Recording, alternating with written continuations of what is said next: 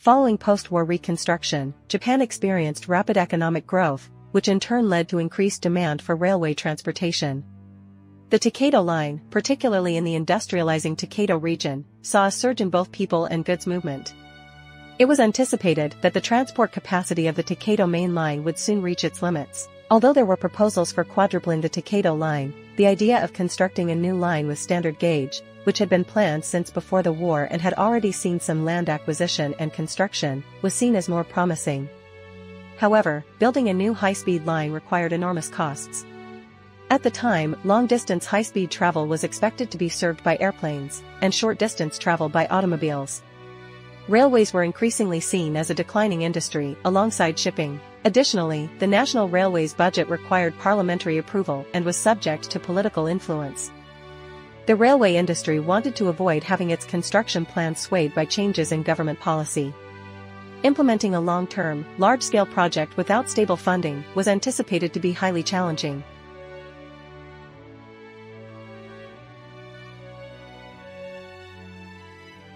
As a solution, financing from the World Bank was sought. However, in the United States, where the World Bank's headquarters are located, there was a rapid decline in passenger rail use, and the focus was shifting to freight transportation.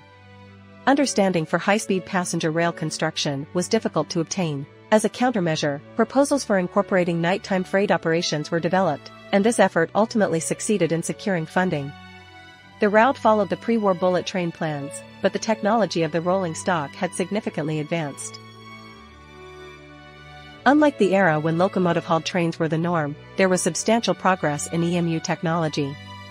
Based on data obtained from repeated high-speed tests on the Tokaido main line, the technological feasibility for a long EMU capable of cruising at 200 km per hour had been established. To achieve high-speed operation with a long train, power supply requirements were on a different scale compared to conventional lines. At 200 km per hour, the primary resistance to motion becomes air resistance, which increases proportionally to the square of the speed. To achieve this speed with a 12-car train, approximately 8,000 kilowatts was required. Under the pre-war plan, even with an increase to 3,000 volts, the DC system would have struggled.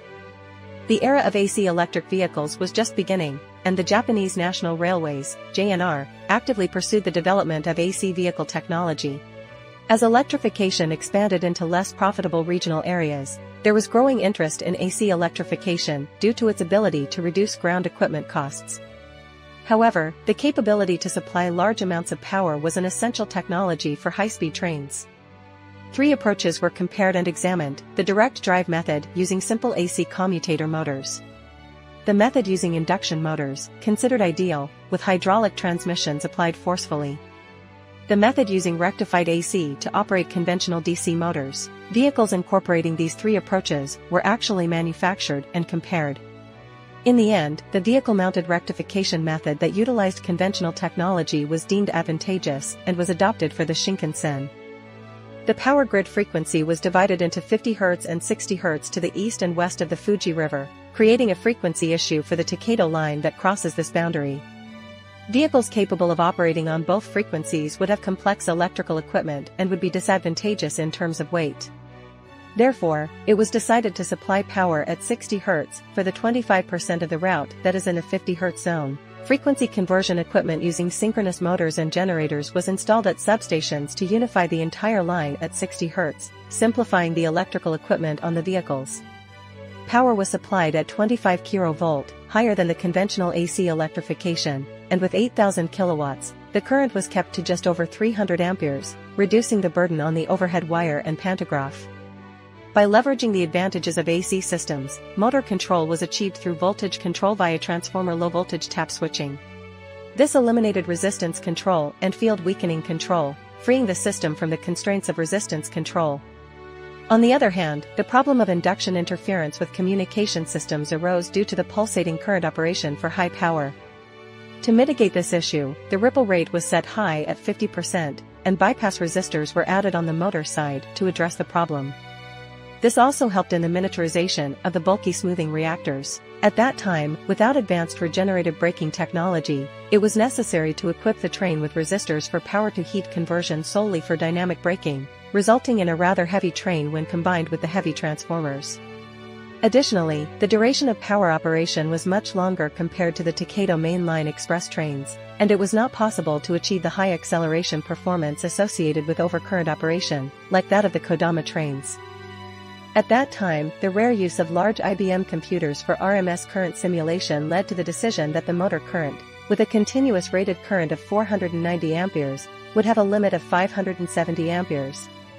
The overload ratio was set lower than typical for trains, avoiding the extreme settings exceeding 150% seen in trains like the Kodama.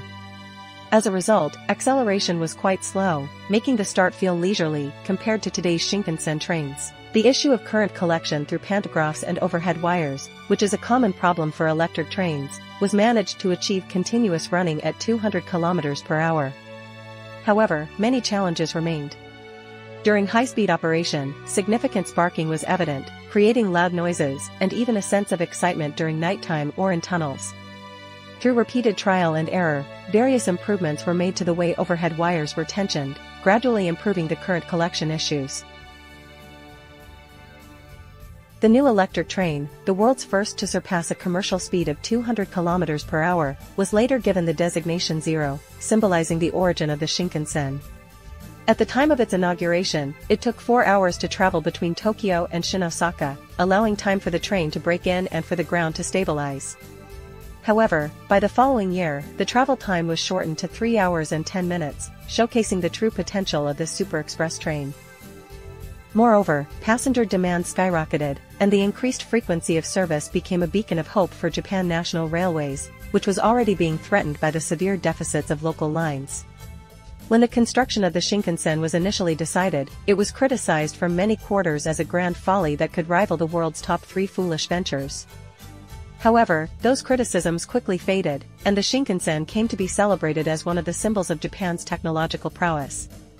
The fact that such a high-speed railway could be realized so quickly in Japan, a country devastated by war, can be attributed to the considerable accumulation of railway technology and operational expertise that had been developed since before the war. The high-speed steam trains in Manchuria were approaching the standards of Europe and America at the time, standing out as a remarkable presence in the Asian region. Moreover, after the war, Japan National Railways, JNR, became a refuge for military-related engineers who had lost their jobs.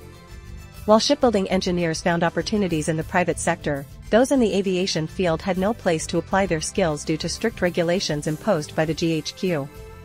As a result, these engineers, along with those in the electrical communication field, became a driving force in advancing JNR's technology.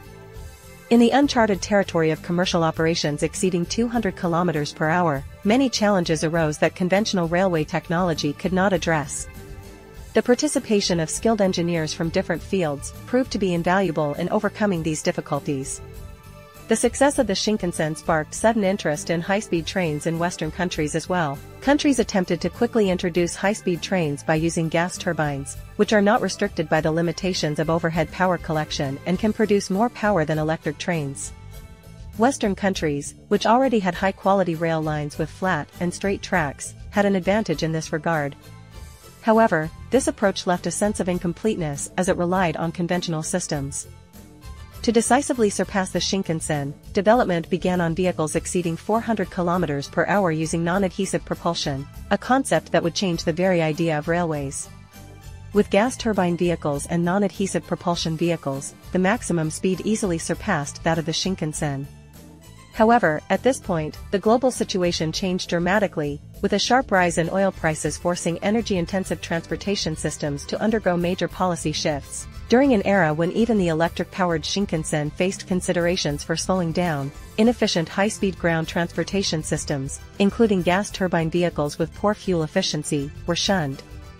Amidst such conditions, the efficiency of the Shinkansen was once again recognized. Moreover, the comprehensive Shinkansen system, which integrates safety, transportation capacity, flexibility, and efficiency, continues to maintain its overwhelming superiority in many aspects, even to this day.